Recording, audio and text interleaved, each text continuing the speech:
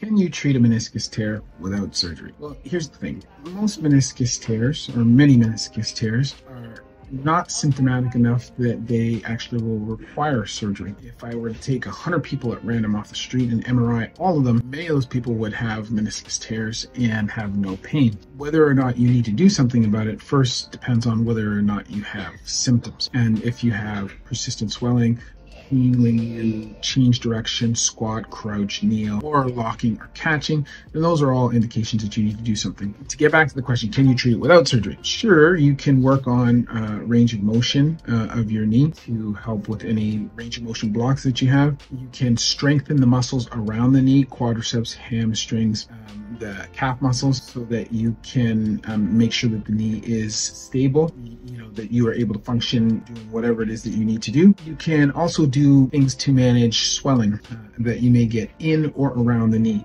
using anti-inflammatories when required for effusions or swelling inside the knee, working on establishing a normal gait pattern, reestablishing full range of motion to deal with swelling that may exist around the knee. For a lot of people, when they do all of those things, they still have symptoms afterwards. They have difficulty doing their regular activities. If you have done all of those things and you still have pain on more days than not, or more hours of the day than not, and you are limited in doing your activities, whether that's work, play, whatever, then that's an indication that you might speak to a surgeon about determining whether surgical treatment for your meniscus tear is appropriate for you.